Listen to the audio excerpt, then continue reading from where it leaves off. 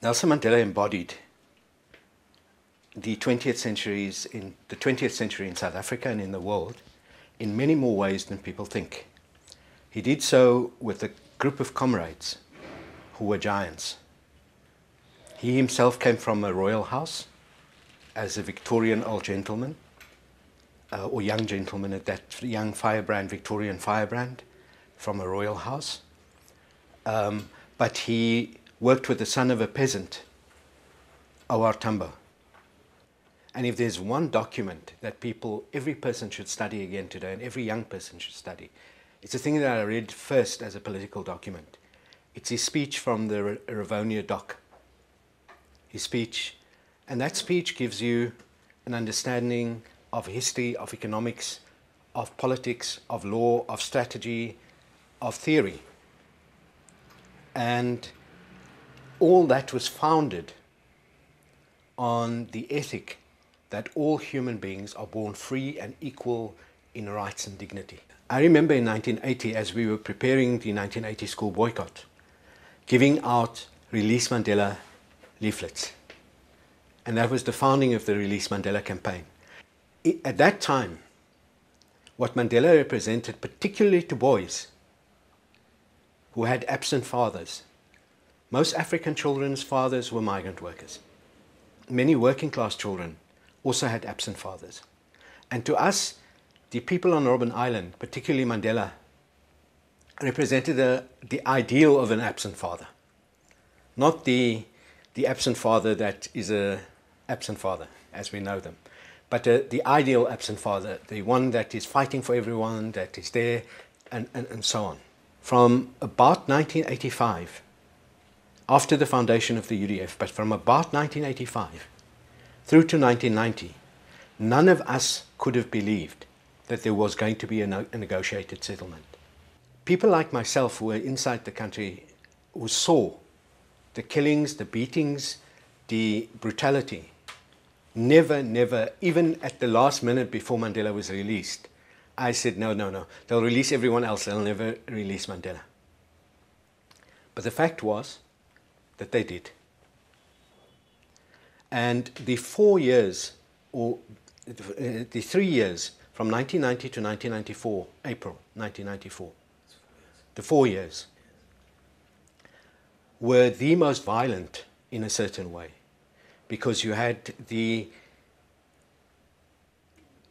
violent criminal elements of Inkatha massacring people, both innocent people and ANC members, both ANC supporters and people who were just broad supporters of liberation.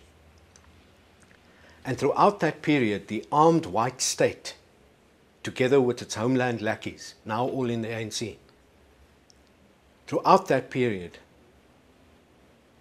Mandela managed to keep all of us together and not to go back to the trenches and the bushes. He kept everyone together. Unlike anyone, the world, the ANC and all of us had built a myth around him that he was invincible.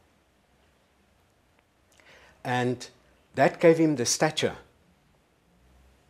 to play like a Bonaparte between the different factions of the ANC and between classes within the country, between groups within the country, between the government and the liberation movement.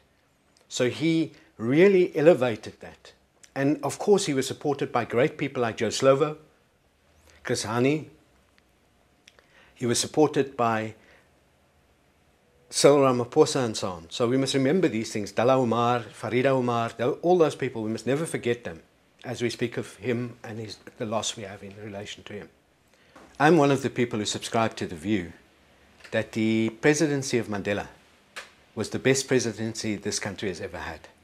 Not a perfect presidency by any stretch of the imagination, but a presidency that was built on openness, and it was time of lively debate, serious discussion, the best policies. If you look at our national AIDS plan of that time, it was the best policy document in the world on AIDS, on rights, on access to medicines, on bringing the price of ARVs down, It had all that in it.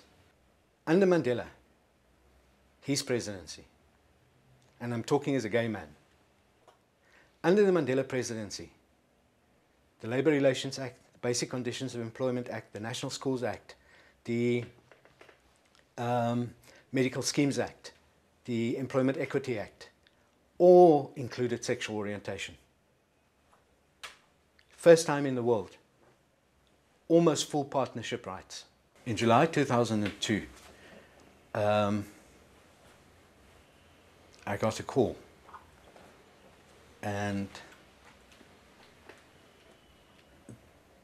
Jack picked up the phone and said to me, "Mandela's on the phone." I said, "You're lying."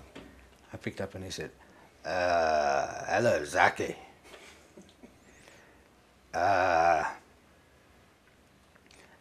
You must take your pills.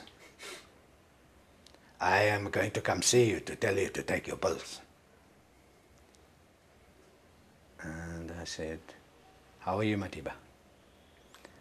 "I am fine, but I'm worried. You must take your pills." So I said, "Madiba, you're most welcome to come, and the TAC comrades will be delighted to meet with you." And for me, when he came to meet with TAC, it was a stand greater than his speech at Rivonia. Because when he made the speech at Rivonia, he had the ANC and the world behind him. He had the ANC and the world behind him. He was together with comrades of equal stature, great human beings, all prepared to give their life. When he took his stand against Mbeki, in terms of public stands, his was the greatest.